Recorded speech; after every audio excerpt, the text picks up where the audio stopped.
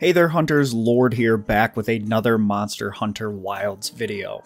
With all of the new people coming into this series with Monster Hunter Wilds, I wanted to make a quick video explaining a few things that might not be immediately obvious to new or even some veteran players.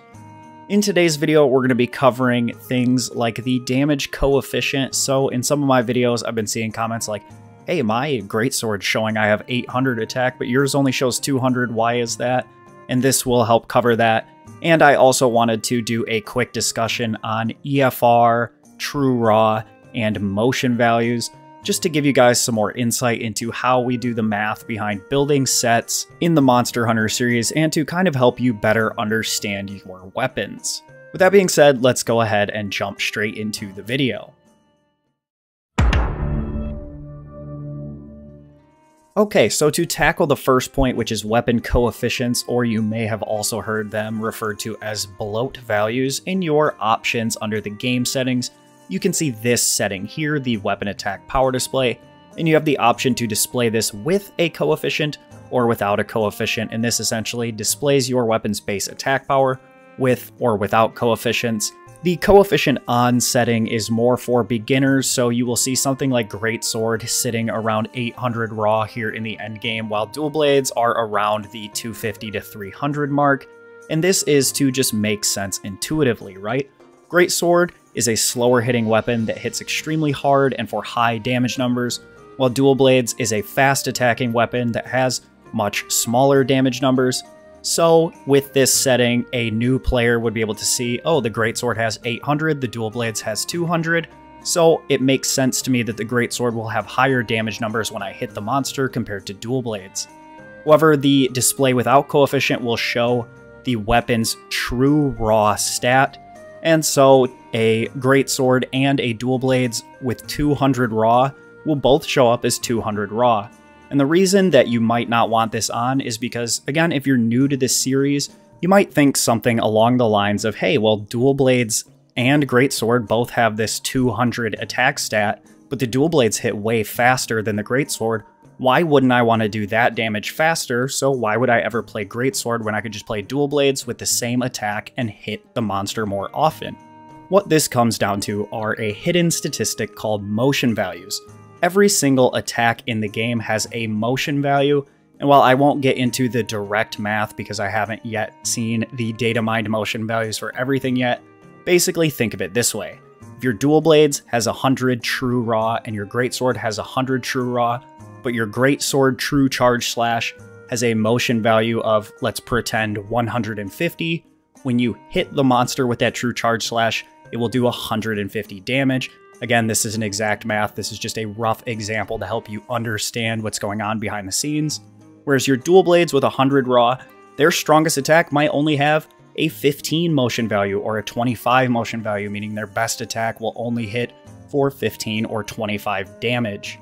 This is why Capcom have introduced the coefficient as a way to just help new players understand that, hey, these weapons with higher single attack power have a higher value because they hit harder. Overall, though, if you are a longtime veteran and you've played games with the true raw values before, Rise had true values, GU had true values, and many of the games before them also had true raw values, you'll want to set this setting to display without coefficient, as it allows you to more accurately correct for what weapon is actually better by comparing the true raw values. Now, I did some quick testing, and it seems that the weapon bloat values or the coefficient are the same as they were in World. So if a Greatsword has 100 raw, when you have the coefficient on, it will show up as 480, but a Dual Blades with 100 raw would show up as only 140. This essentially just adds a bunch of extra math that we don't want to do when we're actually calculating which weapons are best. So again, if you're going to be trying to min-max sets, I would highly recommend turning off the coefficient. However, if you're new and you just want to see the biggest damage numbers you can get, you could definitely leave the coefficient on. But if you have plans to play this game long term and really get into the nitty gritty, then coefficient off is my preferred method for weapon attack stats. Just to show you a quick example, here is a hammer without the coefficient on. You can see it has 231 attack, but if we turn on the coefficient, this jumps by hammer's multiplier of 5.2 up to 1201 attack.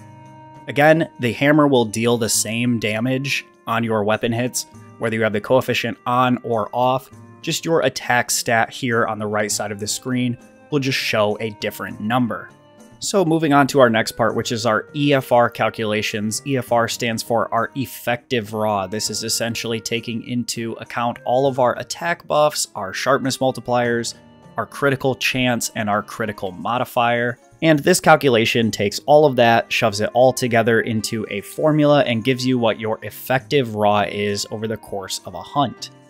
So for example, our bowgun EFR calculation is our base attack times 1 plus our crit chance divided by 100, and that is multiplied by our crit multiplier divided by 100, giving us our EFR. So for example, if we had a weapon with 210 raw, if we had 90% critical chance on the set and no crit boost, the regular crit modifier is 25, it would be 210 times 1 plus 90 divided by 100 times 25 divided by 100, giving us an effective raw of 257.25. However, our melee formula also has to calculate our sharpness multiplier. Each sharpness level has different multipliers for both our raw and element. Again, we're just calculating effective raw here, so you can see that at each level of sharpness, we get a higher multiplier. This is why, again, white sharpness is a lot better than blue sharpness. So let's say we have a 230 raw attack weapon with white sharpness, 65% crit chance, and crit boost 3 for a 34% multiplier on critical hits. The formula would be 230 times 1.32 times 1 plus 65 divided by 100 times 34 divided by 100 for a total of 370.7 EFR. Now, what these calculations allow us to do is actually take a look and see what weapon would be better, even if it has less raw and more crit, or more raw and less crit. So take, for example, these two theoretical melee weapons. We're running them both with crit boost 3, giving us a 34% crit multiplier. They both have white sharpness, giving us the exact same multiplier. The difference is the 200 raw one has 30% more crit, and the 230 raw, while having 30% less crit, does have 30 more raw. So when we plug these values into our formulas, we actually see that despite having 30% less crit, the one with 30 more raw hits 370 EFR, while the one with the higher crit only has around 349 EFR, meaning the 230 raw option weapon would be more damage overall here. Now let's say, for example, in the 200 raw weapon, we're able to fit critical boost 3, but in the 230 raw weapon, we are not. You can see that this brings the 230 raw weapon down because of its lower crit and lower crit multiplier to within about 3.5 to 4 damage of the 200 raw weapon. This example is taken from the fact that I like to use an Ardian longsword instead of the Blanganga longsword. Despite the Blanganga longsword having 30 more raw, it has extremely negative affinity and a lot less slot efficiency. So as you can see here, it would be very close, and my raw weapon also has blast. So blast hits for 150 damage, which should easily make up for that 3 to 4 damage difference. This also really helps us show the importance of the higher sharpness levels. If you take a look at those same two longswords, if the 230 raw longsword drops to blue sharpness, it actually drops down significantly below the 200 raw longsword in terms of damage. Another thing our EFR calculations help us show is just how important crit can be. If two weapons have slightly different raws, like the 230 compared to 240 here, the same crit chance, but the 230 has a higher crit multiplier and they both have the same sharpness, you can see the lower raw option actually hits for 6 more EFR. This is why crit is oftentimes significantly more important than just stacking raw attack. If you guys would like a chance to play around with this yourselves, I will definitely make it into a Google Sheets document that you will be able to download and play around with it and test your own weapons. All you have to do is enter in your numbers for your raw, crit, your multiplier, and sharpness, and the calculations in this last column will do it themselves. However, one really important thing I want to say is that if you are not really all about min-maxing your builds or speedrunning, or if you're just trying to have some fun and you can't be too bothered with trying to hit the highest damage number possible, you don't really need to know all of this stuff.